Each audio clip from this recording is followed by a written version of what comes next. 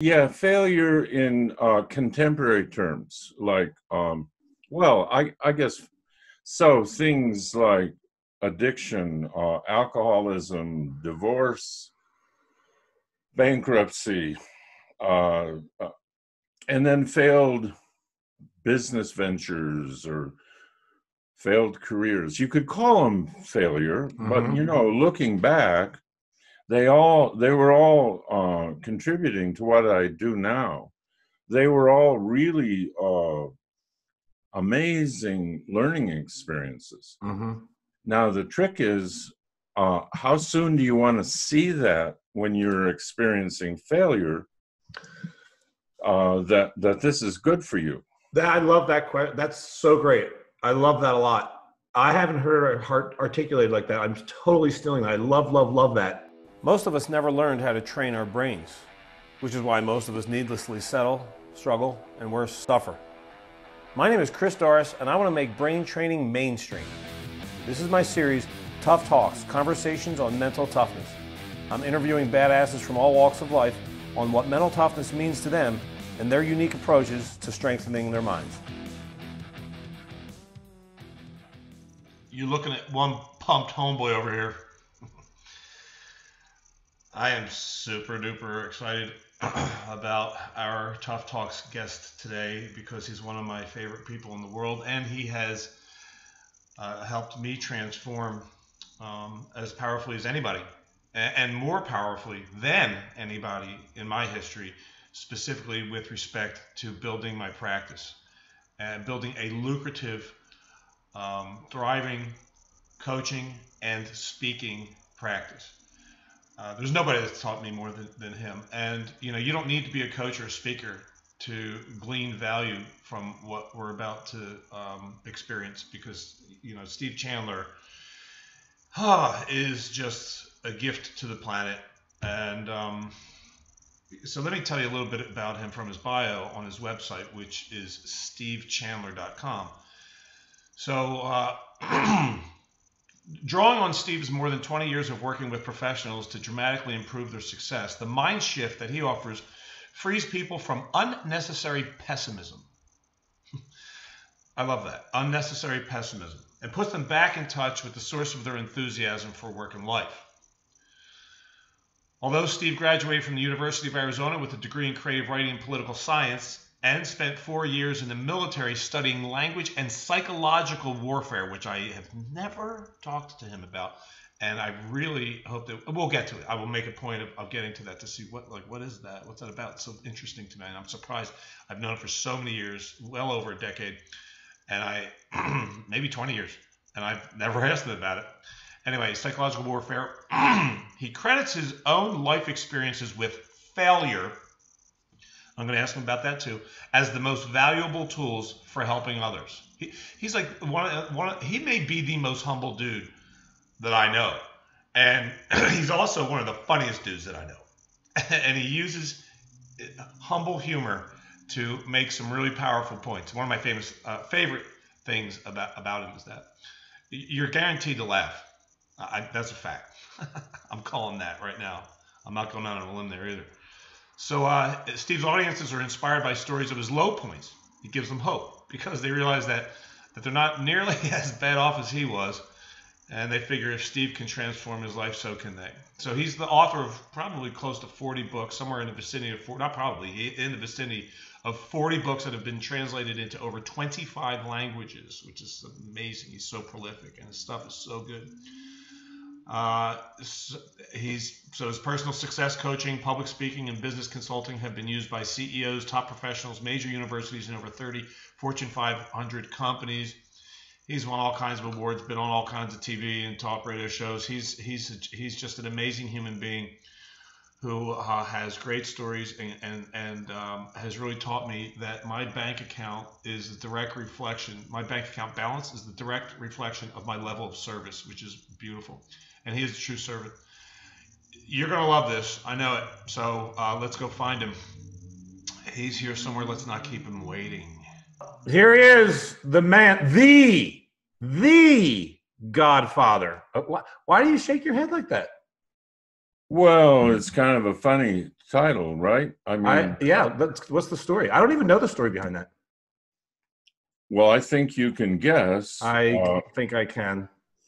Mr. Hardison, he proclaimed it at one point and then asked me if I was willing to live into it. And that was many years ago. And I said, why not? You know, I'm not about personal branding, but I never use it. A lot of people have heard it as the grandfather of coaching, which is more appropriate, more age appropriate name. But anyway, I have coached a long time. Let's just put it that way. You know, you got a new look going, and I'm digging it. Yeah. Now, I don't know if like you're just trying to mimic me or what's going on. I am inspired by you in many ways. Maybe I should do this. And now we're like twinsies. Yeah. That's a little too much. No, but I like it. Looks good. Thank you. You look great. You're working out, aren't you? My question frozen. Frozen. Now, it's actually not frozen. A lot of projects ahead, so good health is important, and strength. I love that. Well, nice segue there. Can you hear me all right? So this happens often. Like Steve has me on. Wow. Well, that's an interesting circumstance. I think when you went like that. Yeah, maybe that's what happens. So, this happens to us. We've had this happen before. Remember, you were interviewing me one time, and I just went away. I think I was on a cordless phone. This is a long time ago. Do you remember? Yeah, I remember that. And I love the way you handled it, which was, we like to work with these things. So one of my favorite mantras, right, is that every set of circumstances can be leveraged for gain if viewed masterfully. In other words, we can create from anything, from any moment. We can create from, right? The creator. We'll talk about that a little bit later on. So we can create from this. So this is us utilizing the technological experience right now we just had, which is not a problem. It's just a situation. And here we are responding to it with grace. Beautiful. So when people ask you, somebody you just meet for the first time and they say, "Oh, hi, Steve. It's very nice to meet you." In the off chance that they don't already happen to know who you are, and they say, "What do you do?" How do you answer these days? It depends. Because if I'm in the middle of doing a lot of writing, working on a book, not doing much coaching, I might just impulsively say, I write books and make recordings, and right now I'm working on a book, so I might say that. I might say I'm a coach. If you're in the writing phase and you say that I'm an author, then the follow-up question that they might ask is, "Oh, really? What do you write on?" Yeah, so that's a tough one, because I've written books about baseball, Jane Austen, Moby Dick. I wrote a book about obituaries. So if I start saying that, it's like the people back away. Like, nice to meet you. Yeah, sorry I am. Right. But so, sometimes I say business. It depends. Now, if I'm in a situation where I'm looking for clients or I'm in a business situation, I would respond with what would be most interesting to the person. So I've written books on sales, books on business. If I'm talking to a businessman, I might say, written a number of books on small business, leadership, and sales. And they say, "Oh." So, gotcha. Chameleon. Well, how many books have you written at this point? How many books have you written this week? 0 this week. What? I think the total is somewhere over 30, maybe 40, but some of those are co-written. About a fourth of them are co-written, so that you know what it is. Oh, so only really 30. Yeah, right. But what it is, there's an element to it of, was it Einstein who said insanity is doing the same thing over and over, hoping for a different result. Yeah. So it's not, who knows how admirable that really is when you look at it. So one of the things I love about you is your humble humor. You use, well, that actually reminds me, there's something in your bio that I wanted to ask you about. Well, I don't know. Yeah, it's in your bio, in your About Steve page on your website. And it says something like, your most valuable tools for helping others are your life experiences with failure. Yes. Talk about that. Yeah. Failure. Mm-hmm. When I talk to you, I don't have to explain a lot about using breakdown, working with what looks like a problem, and just working with it, using it. I once gave a talk with a group, and the power went out in the building. Wow. And I just kept talking as if I didn't notice anything. And they thought it was hilarious, but why stop what we're doing just because of a little detail here?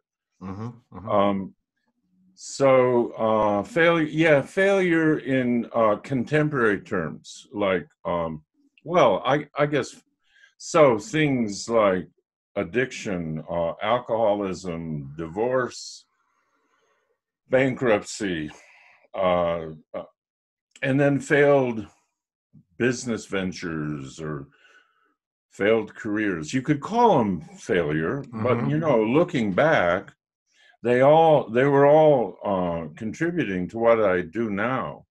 They were all really amazing learning experiences.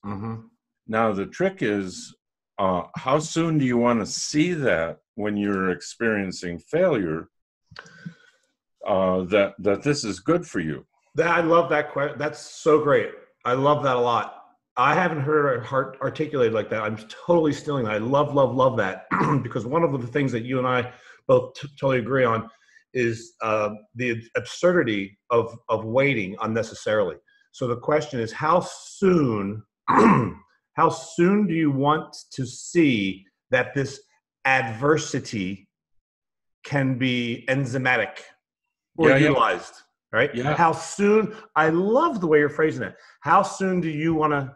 God, I can't wait to ask my next coaching client the question when they're having a problem. Well, how soon do you want to see that this is actually working for you?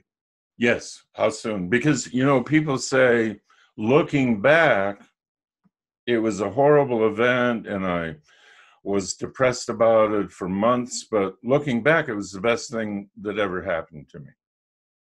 Now, how far back do I want to look to wake up to things being the best thing that ever happened to me? I want to close that time period. Like today, when I first started talking to you, I said, "How are you doing?" And you said, "This is the best day ever." So my first thought is I'm flattering myself and saying, "Oh, well, thank you." But I really realized that you would say that any day, because you are in touch with your power to create context for what you're living in. And a lot of people aren't. Can you elaborate upon that? Like, assume that I have no idea what that even means. Okay, so creating the context for my day. So let's say I've got some sales work to do, or I'm trying to fill a group, and I lapse into the context of, oh, this is drudgery, this is a grind, I'm not looking forward to it. Now, what I want to be aware of, that's a context for this activity that I created in my own divine, unlimited creativity. So I want to step back and be aware of the creativity to be able to say, what context would I like to hold this activity in? So it might be I want to have it be joyful, lighthearted, fun, a way to create relationships, whether they join my group or not. give them something to smile at, send them something of value. And so now I've altered the context of what I'm doing. And that's what I mean. Yeah, that's great. You know, something that I have always wondered about and never asked you about, and I don't know that I've ever even heard you speak too much about it, maybe a little bit in some of your workshops or your talks, is that, you know, you were in the service. What branch of the service did you serve in? Army. I knew that. That I did know. But you studied, or you practiced or studied? I was in psychological warfare. Which is fascinating to me. Can you talk a little bit about that? Yeah, it was fascinating to me. So we went through this process where you take these tests, aptitude, things like that.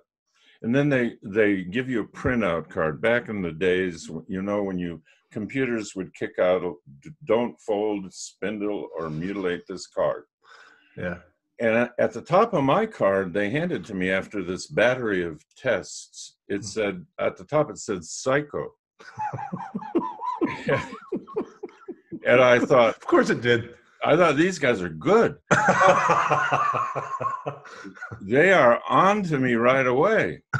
I wonder where they're going to put me. But it was an abbreviation for psychological warfare.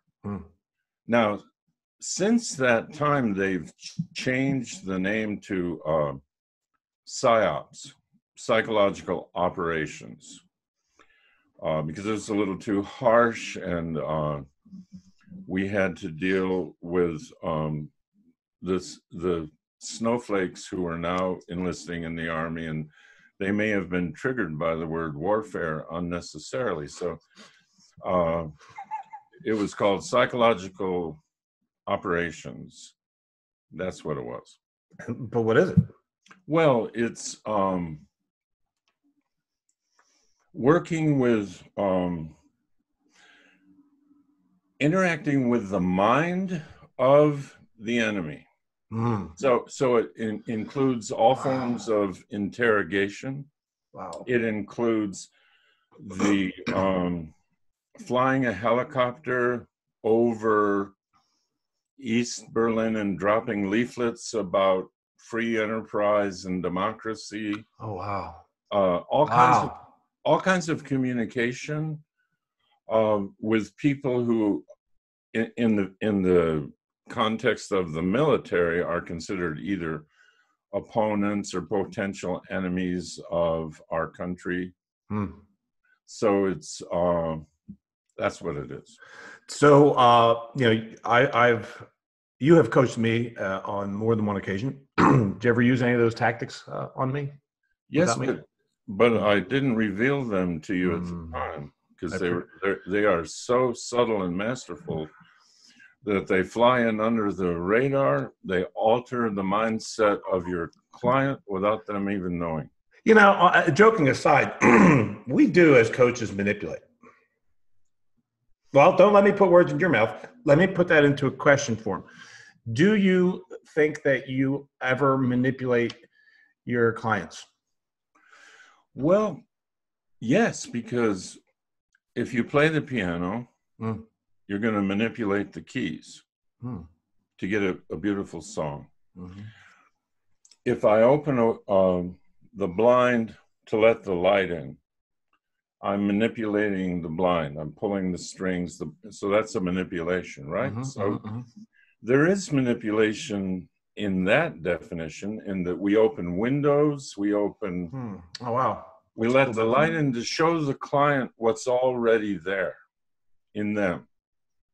So it's not trickery, like, you know, sales manipulation, bait and switch. Right, not manipulating to get, manipulating to serve. That's right. That's right. With full permission and participation of the client. So it kind of takes that negative definition of manipulation away. Right. So what are the intentions for even having this Tough Talks video blog / podcast series? Is that it's a way for me to use technology to accomplish one of my missions, which is to share with as many people in the world as I can the fact that A, there's stuff you can do to strengthen the way that you use your mind. B, that, well, actually, A, that your life unfolds according to the way that you think. B, there's stuff you can do to strengthen the way that you think. And then C, like what? So a question I have for you is, what are some things that you do, some practical things? Because that's what I really love for people who listen and watch to take away. You go, oh, I got a thing now. I want to go do, that was a cool conversation, but I got a thing that I can go integrate into my life and have it be better, or have me be stronger. What are some things that you do? And this could take up the rest of our whole conversation, which I'd be perfectly fine with. What are the things that you do in order to strengthen your mind? Well, as you know, coaching comes out of the world of sports. It's not psychology, although it contains, the good coaching contains the best elements from psychology and spirituality. But so people in the world of sports, they move their game and their skills forward out of being inspired by other players. So any athlete you interview, and I know you've coached athletes, they're quick to say who inspires them or whose game they learned from. They're copying, and they don't feel like they're copying, plagiarizing. It's part of the game is to use that. Same with musicians. If I ask Keith Richard who his influences are, and he freely says, I copied certain guitar styles from Muddy Waters, from John Lee Hooker, and so it's not considered copying, but so my central thing, what I do is what I call deliberate inspiration. So most people wait around to be inspired. They go to a movie and they get really inspired, or someone hands them a book and they really get lit up, or they watch a YouTube, or they watch one of your videos, your Tough Talks, and you've had so many great ones, and they think, oh man, I'm inspired. But it's all kind of accidental, it's all kind of hit and miss. So my thing is I want to be systematically inspired. So in other words, what you're saying is, you, instead of waiting for something outside of you to occur to give you inspiration, you want to preemptively create it. That's right. So you are inspiring yourself. That's right. Why wait? This is huge. Why wait? Why wait? Why wait? Waiting is when people ask, well, the number one mistake that I've witnessed people making in my entire professional career, starting from social work up till now, is waiting unnecessarily. And you talk about this all the time. In fact, you were writing about it. I don't know if it was an excerpt from your Right Now book, but yesterday, the email that came out for the creator group, which we will talk about, was talking all about that unnecessary waiting. Yeah, that's it. So let's get back to this. So talk more about deliberate inspiration. So what are some ways that how do you inspire yourself? Okay, so I have a morning ritual. Okay, can you tell us what it is? So now I used to not have that. So I used to just wake up, check email, read the news, and so I would wake up into stress, problem solving, nervousness, overwhelm, and I thought, hang on, I don't have to do that. So I want to begin my day inspired. So there are tons of things over the years that have inspired me. Certain TED Talks, certain movies, books. I've got books that I read 5 years ago that were inspirational. So I have that in front of me. What inspires me? And so I wake up in the morning and a certain book I'm reading that's very inspiring to me. I'll read passages.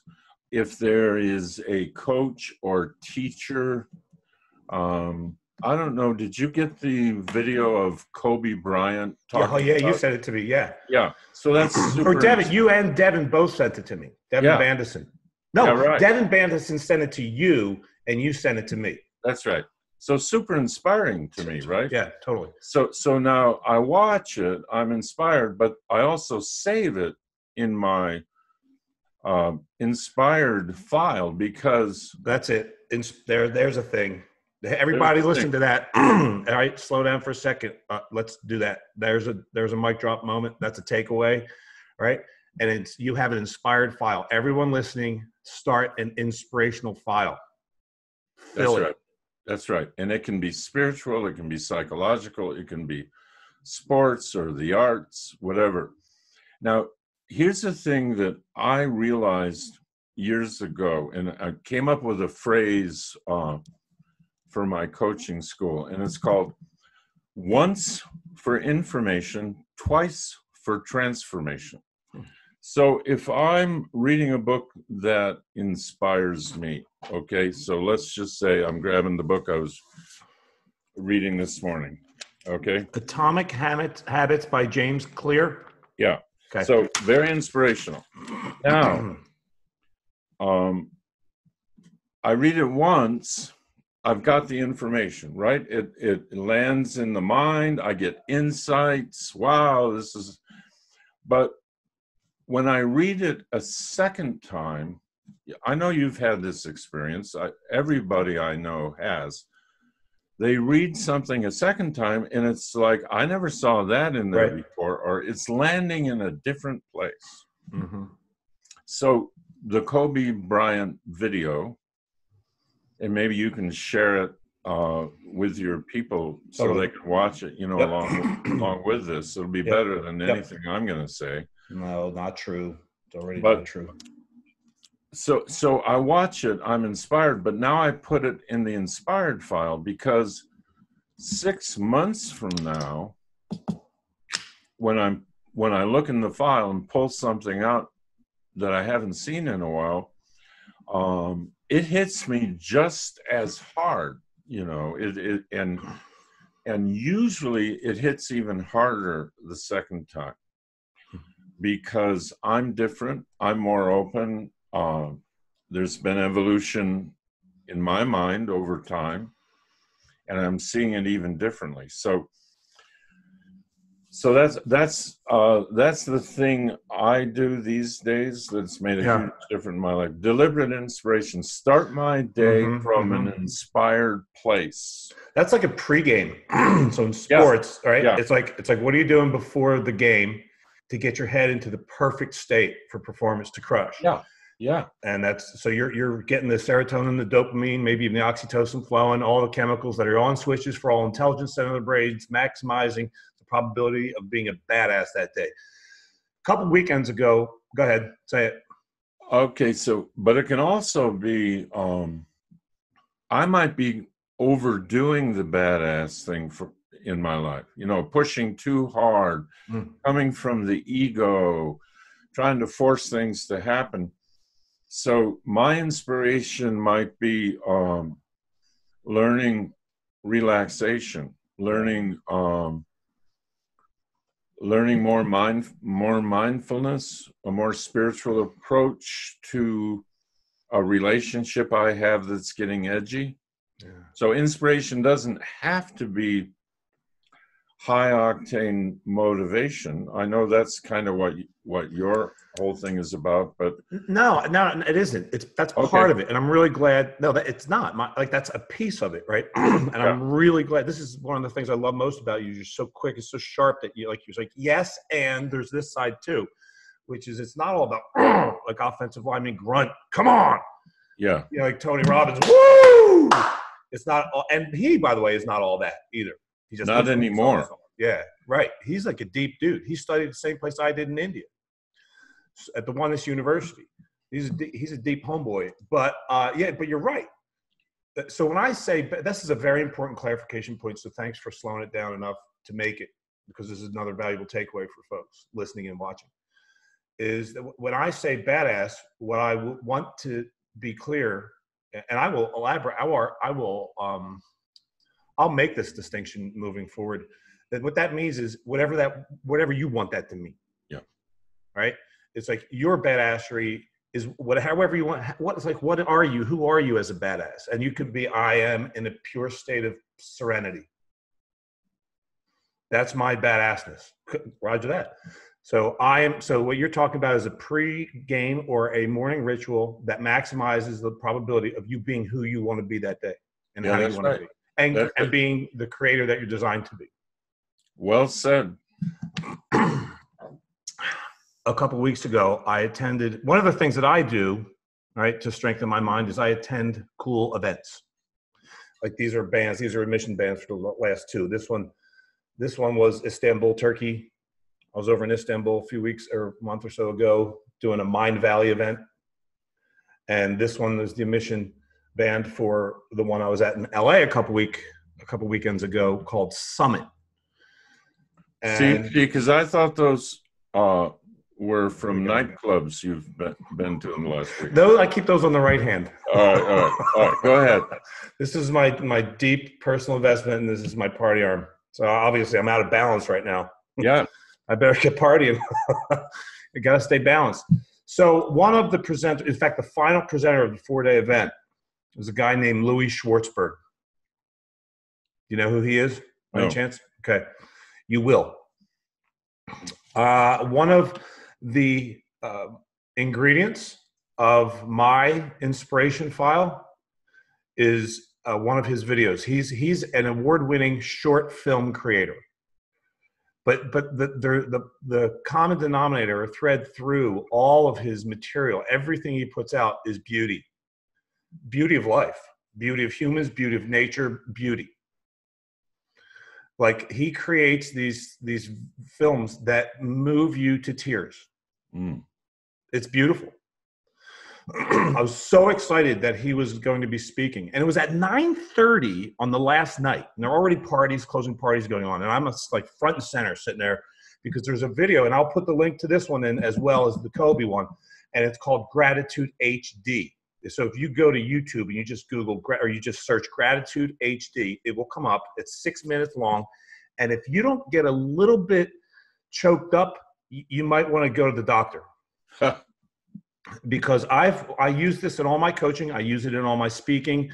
Because so he has this guy, this Benedictine monk from Austria named Brother David Steindl-Rast, who has like the coolest voice in the world, narrates this spectacular set of images from all over the world of like nature and people. And the whole theme, of course, is that gratitude is available to us in every moment. There's no moment of our lives where we do not have access to gratitude, which is one of the highest states that we can choose to experience. So I use it all the time in talks and talking about state and gratitude being one of the most intelligent states to choose to create or think your way into. Afterwards, after he was done speaking, I ran up. I want to be the first person to have a chance to talk to him. And I said to him, brother, I love you, man. And he says, we've never met. He goes, I love you too. It was so beautiful. We hugged it out. And I told him how much I use his content. So it is so beautiful. I'm going to send it to you separately. Thank you. You're going to love it. Send to Steve. And I'll put it also the link for that. So I love that. So an inspiration file. Are there other things? That's a thing. That could be the biggest thing, or might be it's the thing. It's not the thing for you. I know more about you to know that's not the only thing. What else? What's something else that you do to fortify yourself, to grow? I always want to hold in mind who's doing what I do at a much higher level. So I love that. And I want to deliberately stay connected to that person. So if I'm writing a book, for example, I find people who write with power and with beauty, people whose writing I really admire. And I immerse myself in their writing while I'm writing. So that calls me forward.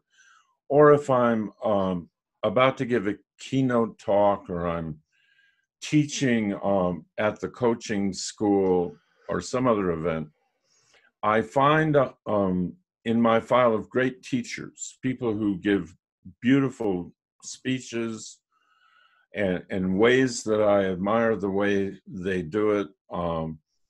I will watch those, and so I always want to have where's the higher version of what I do that I can channel. So what I find in our work, Chris, is a lot of people who do what you and I do: teach, speak, coach. They compare themselves instead of channeling. So, oh, that's a huge distinction. That is so great. Comparing versus channeling. Exactly. Wow, that's cool. It's one of my, I love to do opposites. My crazy good book is about choices of opposites. That's my favorite of all of your books. Oh, really? Oh, yeah. It's a book of choices that people don't know they have. So I could compare, and most people in our work, they'll see a great speaker or they'll get coached by a great coach and they think, that's not me, I can't do that. That reminds me of what I can't do. But people in sports and the arts, they see something, they know it's above what they can do, but they love it because they think, man, I'm going to incorporate whatever I can and do my version of that. I'm going to channel that person when I'm writing. I wrote a detective novel a number of years ago. And so all during the time of writing that, I was reading my favorite detective novel writers, knowing they mastered the genre. They were amazing, their dialogue, their plots, but it was being channeled. It was like I was being influenced in a favorable way. So I want there to be people who do stuff better than I do, and fortunately, knowing me, there's a wide range of that to choose from.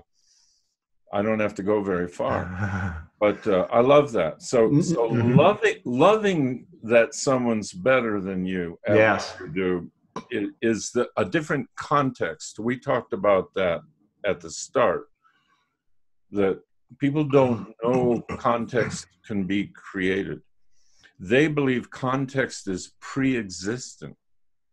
So like they say, I'm going through a bitter divorce. And so they've heard all divorces are bitter and hard and difficult and awful. And so they just assume it's a divorce, so it has to be bitter. But, and I had a client going through and I said, do you want it to be? Because you're creating it as that. How would you like it to be? Compassionate, collaborative, honoring of each person? I'm going to play devil's advocate, right? So, so I'm going to be that client who's not getting it. Fine. All right. Like I think I get what you're saying. I will do my best to be collaborative, but she's out of her mind. She just wants to just stab me in the back. How's it going to be collaborative? Well, first of all, I recommend dropping your story about her and giving her half a chance. Stop labeling, be open, see if you can listen with understanding. Put her reality glasses on. These reality glasses that you put on and you're now in the jungle. Virtual reality, So she sees the world her way, And given how she sees the world, she's going to say what she's going to say, and she's going to do what she's going to do. Not because it's right or wrong, but because she sees things that way. So the more understanding you have of how the mind works, how people live in different realities in many ways, the more chance you have of having it be friendly, collaborative, honoring the other person. And the more I'm open to that, I don't have to require that she behave a certain way for me to be more compassionate. Wow, right on. Yeah, right. So, okay, so enough of that role play. That was cool. The point, though, that we're in is loving that there are people better than you. Yeah. And the context that you can create around that is what I call the divinely selfish one, meaning that it's the selfish of good nature, which is everyone benefits from it, because it's like you prioritizing yourself. And so you're utilizing the fact that there are people that are better than you at certain things, at your craft perhaps. And thank God for that, because that's one of the most powerful ways I get to then learn. Yeah. Yeah. Right? Yeah. As opposed to the conditioned view or context, which is like, oh, I'm not as good as them. Right. I don't have that. Yeah. So if I, so it's like acknowledge. So this is actually really to take it a little deeper. One of the things I learned from Deepak Chopra, who's one of my favorites, right? Who I study and mimic. And by the way, so are you, FYI. I channel you constantly, FYI. There's a Sanskrit term called Tat Tvamasi, which translated means that thou art, or I am that, right?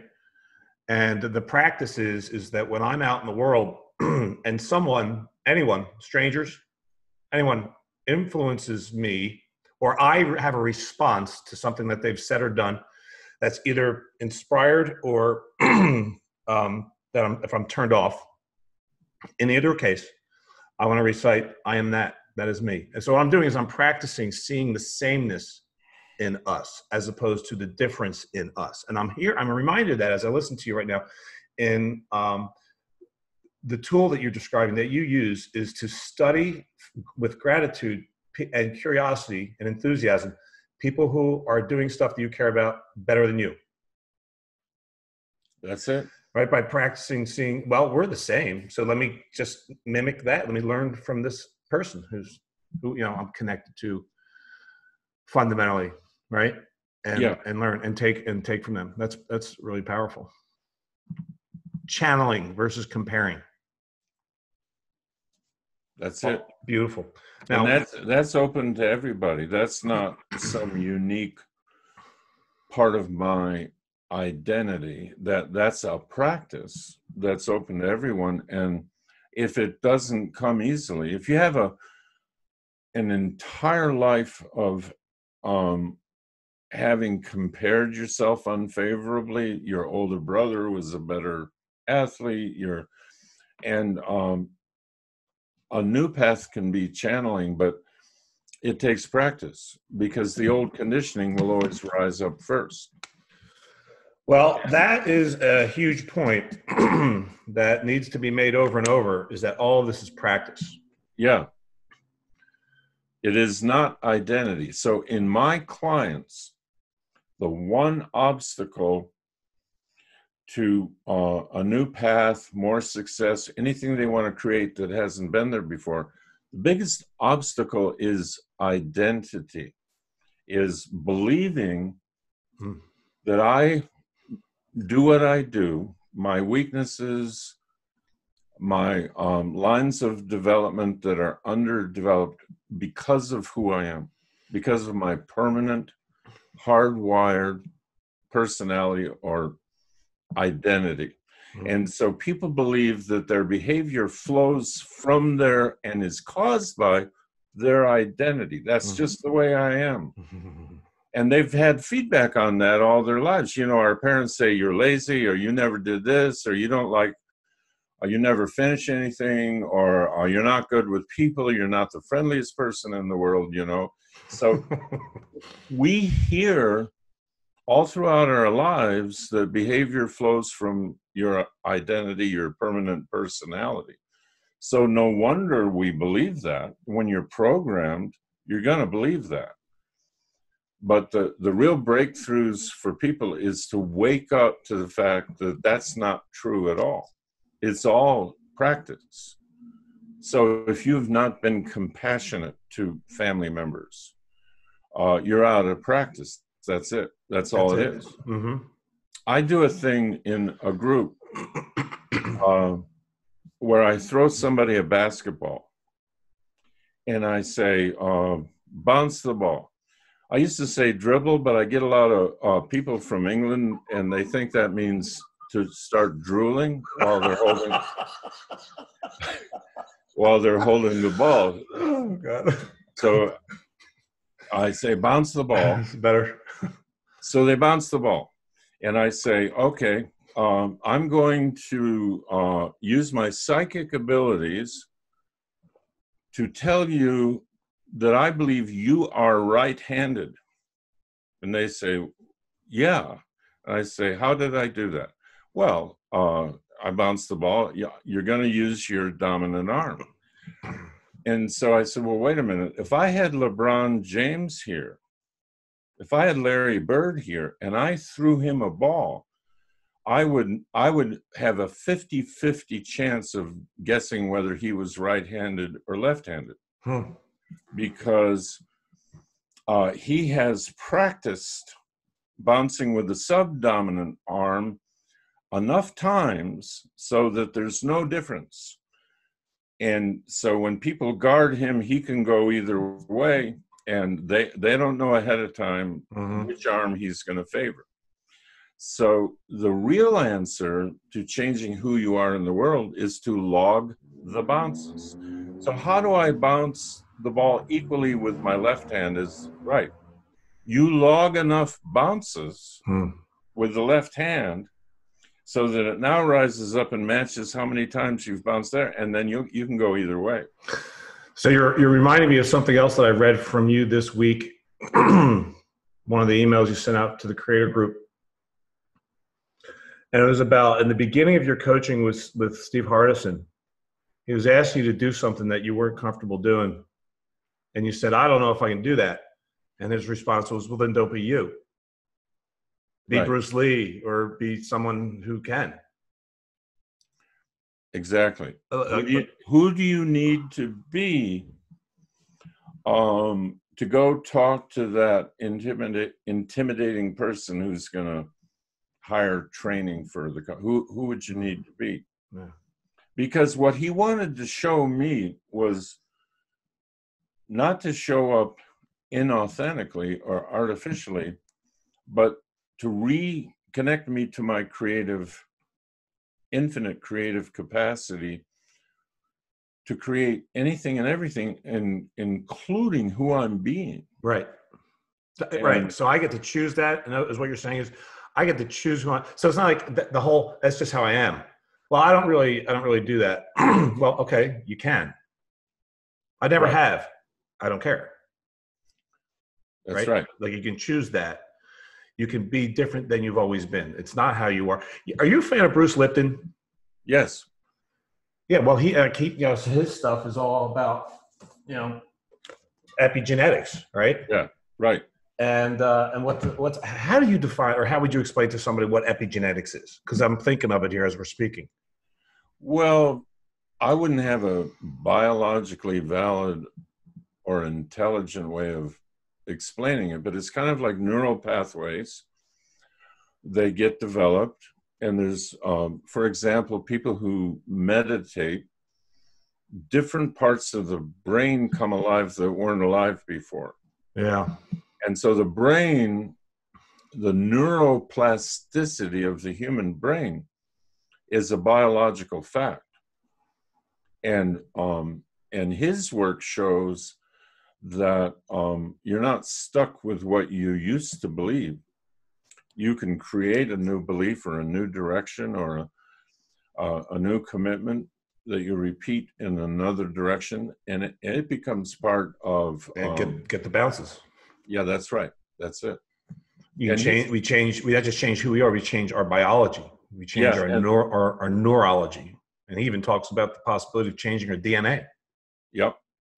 And the good thing about people like him and Martin Seligman, who wrote Learned Optimism and developed the whole field of positive psychology, is that they've done the scientific backup to it. Yeah. They've done the research. Right. So that when you're working with a skeptic who says, I'll never change, that's the way I am, you can talk about that's just not biologically true. Right. That's a superstition you're carrying. Yeah. And so this coaching work is not just about some kind of pump people up, make them feel good, new age psychology and all that. It really is about altering at a very fundamental level, when coaching is done skillfully, seeing that people can really alter who they're being in the world, not just what they're doing. Right. What are some things that you want people to know about that you're up to? Like we've mentioned the creator group a few times. I also want you to talk about, so let's talk about the creator group and where people can go to learn about that or participate in that, as well as the ACS, which when I participated was called Coaching Prosperity School. It is now, oh my God, what's the A stand? My goodness. Advanced Client Systems. Client Systems, and we upgraded the whole program to emphasize the role of systems in people's lives. And I got that from a client of mine in Phoenix, and he's created this amazing international company. But his whole culture and philosophy is based on systems. Every system is perfect for the result it gets. So if you want a different result, put in a different system. What most people do is, if they want don't like the result they're getting, they blame other people. Yeah. And so company cultures descend down to blame, office politics, gossip, sneaky power plays, because they don't understand what's missing is a system that you'll stand by. So anyway, the creator group is a private group. It's not open for. Just one second. I'm sorry to interrupt you, but I just want to, what you just said. Do you have a recording or an audio somewhere out in the world on the systems? I'll have to look. Because I know that I've listened to it. I don't know if it was an interview or something, but I've listened to it. I'm hearing this again, and it's really important. I want to share it with people, and I want to study it again. Okay, so everybody has a time management system they're using, whether they know it or not. And the system might be, I wake up and I see what I'm up against, and I try to do what I can with it. Okay, that's your system. So what kind of result is that system getting you for managing your priorities? Right. Now, if you want a different result, open your mind to putting a different system in, because that will, every system is perfect. Mm-hmm. All systems are perfect for the result they get. And so that way, inside his culture, his name was Steve Chandler. Oh, right on. He's right down the street. Yeah, he is. If they weren't getting the right result with a sales team or with whatever, they would all study the system that was in place. What system are we using to quality check or to get new customers? Instead of who's letting us down, who's not performing. So blame is the default of a family and that's the default system everyone goes to. And if you want to upgrade the system, it has to be consciously upgraded. and people don't see that. All right, thank you. I'm going to see if I can find whatever it was, whether it was something, maybe some writing, or if it was an audio of yours, because you have so much content out there. And I really want to encourage the audience to Google you and to just go see, because you're so prolific. You're more prolific than anyone I've ever met, and there's so much great content that you share in the world. Your footprint is everywhere. So I definitely encourage people to Google you and go surf around and find stuff, and you're going to find what sticks for you, because you've got content like on everything. So please do that. So where I recommend people go, yes, if they haven't had any introduction, is the last two books right now, which is Waking Up to the Power of the Present Moment versus Living in the Future and Living in the Past. And then the next book is called Creator. And that's about realizing how much creativity you have at your disposal that you knew you had when you were 3 years old. 3-year-olds they paint, they dance, they play. They can do anything. My 3-year-old grandson walks up to the stove and starts turning the knobs. I can cook. Let me cook this thing. And so waking up to that. So those two things. The ACS is not available. This is the last one. Right now. No kidding. Oh, really? Yeah. Wow. Didn't know that. Yeah. We're this is the final graduating class. Cool. And the creator group is a closed group, so people. But the creator group was formed by people who liked the book. So if you get the book, it costs you a lot less than trying to get into the group. I'm going to say 3 letters, and you're going to tell me whether or not we're allowed to talk about it. MCO. Well, we can talk about it, but we're not going to be allowed to say what it is. Well, that sounds fun. Yeah. Let's wait. Why don't we wait? It sounds really annoying to me. Why don't we wait then on that? We'll hold Okay. off. I'll look forward to that. So just to give a little context for the audience on what that is that I saw a post recently. You were here in Phoenix doing a coaching session with your lifetime coach, Steve Hardison, and you guys posted an image of you holding up a little whiteboard with the letters MCO, just saying, stay tuned. So yeah, it was a nice teaser, very effective teaser. Good work there, guys. So I want to wrap it up by acknowledging you. I mentioned this a little bit in the introduction, but there's been no one in the world as influential with respect to the development of my profession and my ability to create affluence and to build my practice as a speaker, as a coach and as well as a speaker, as you. So I am constantly channeling you, and I simply want to say thank you for the profound influence that you continue to have on me and that you continue to have on all the people that I serve. Well, I'm touched by that. Your affluence is a reflection of service, the service you provide. That's where it comes from. It doesn't come from me. And I learned that from you. Yeah. So thank you for that, my friend. And thank you for all the great wisdom and value and offerings that you've made here today for the Tough Talks tribe. I appreciate you, man. Thanks for the work you do. Keep it up. Keep it up. All right. Talk soon. So I don't even know how many years I've known Steve. Like I mentioned in the conversation, I hired him on at least 2 occasions to coach me, and I've been to his schools. I've seen him speak numerous times, and I've consumed so much of his content, which is reading his books and watching his videos and listening to his audios. And every time, this time included, there's great learning for me from him, and I just love that. So, he is. I wasn't blowing smoke, and I know you believe that. I was so excited that he agreed to be a guest. I wasn't blowing smoke when I told him that he's one of the people that I channel versus compare.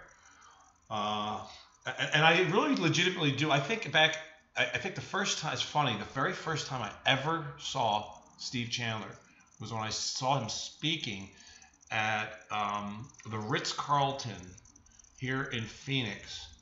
And I was laughing my ass off as I was taking notes. I love his sense of humor. He's sneaky freaking funny. Because he makes way more jokes than you could ever catch. Because he doesn't smile when he's making them. It's so sneaky and subtle and brilliant. I'm laughing my ass off and taking notes. And I think I was comparing. I'm like, oh man, he's so much better than me. This dude's way better a speaker than me. However, that rapidly transformed into channeling. So many great takeaways, like deliberate inspiration, not waiting for something to happen to inspire you, is choosing to create the context of your day, inspiring yourself, starting with a morning ritual. Right, and going to accessing your inspiration file, which is brilliant, and like I mentioned, there is channeling people instead of comparing yourself to people that are doing stuff better than you, being pumped as hell about the fact that there are people out in the world, crushing it at what you do way better than you, and that's such good news because that is it's fuel for you, right? If you'll see it that way. So that was a badass interview. I hope that you took from it as much as I did. And thanks for tuning in again. And as always, create miracles. Oh, by the way, before I sign off, I wanted to mention my daily dose list. I don't know I just assume that people know about this because if you're in Tough Talks, then you also know about the daily dose. But I think that's a faulty assumption. I have a list where I send out every morning a little nugget of mental toughness gold. And it's called the Daily Dose Mental Toughness Tips in 30 Seconds or Less. So and that's all it is. There's no announcements, there's no links, there's just in fact, I made a book out of the first 365 of them here. So it's the first year. Some of them are super short. Some of them are a little bit longer, but they're all, unless you read really slow, then you can read them all. You can consume each of them in less than 30 seconds. So here's a really short one. Complaining releases neurotransmitters that make you stupid, period. That's one. So anyway, you get that when you sign up. Sign up when you're at your home time zone, and that way, right around 6 a.m. every single morning of the year, you'll get one of those sent to your inbox. I encourage you to sign up for it. You can do that at ChristopherDoris.com/DD. ChristopherDoris.com/DD. All right, folks. See you next time. Create miracles.